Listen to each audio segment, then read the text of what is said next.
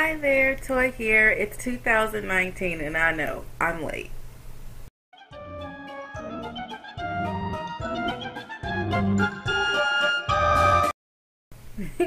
So I had all these ideas about all these videos that I was going to do at the end of the year, leading into the new year, and of course none of that happened, but that's okay. I haven't given up on my ambitions to make this channel halfway decent.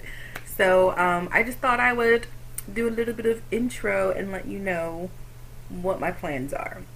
So I'm going to be doing my reading challenge again this year. I do it every year and I actually do really good with it. I just am not very good at reporting it back to you guys.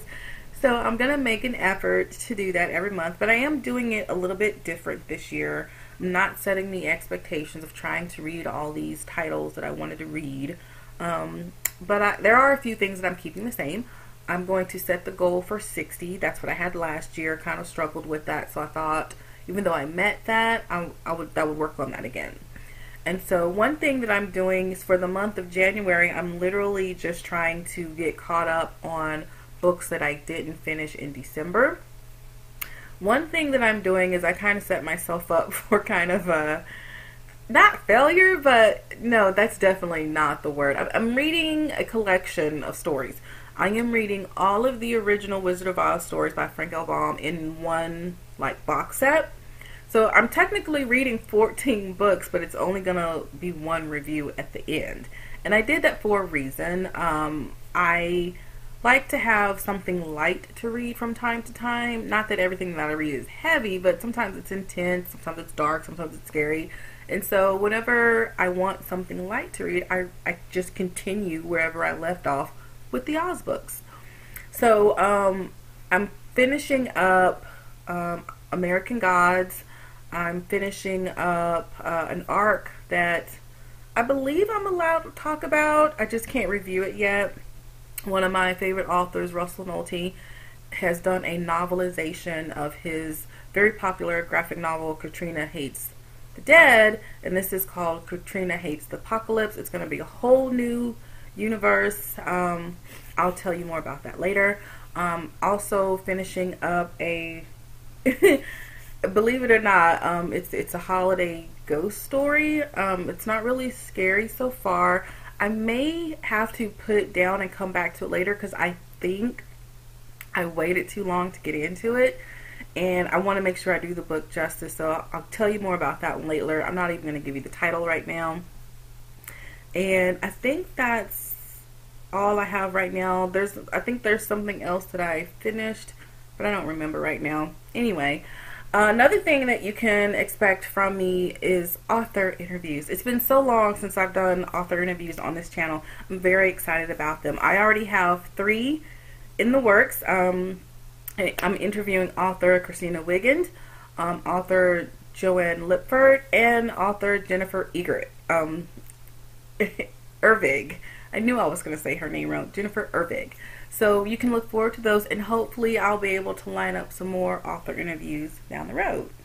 I am also going to be doing some videos over on my other channel. It's brand new. It's Lit Carnival.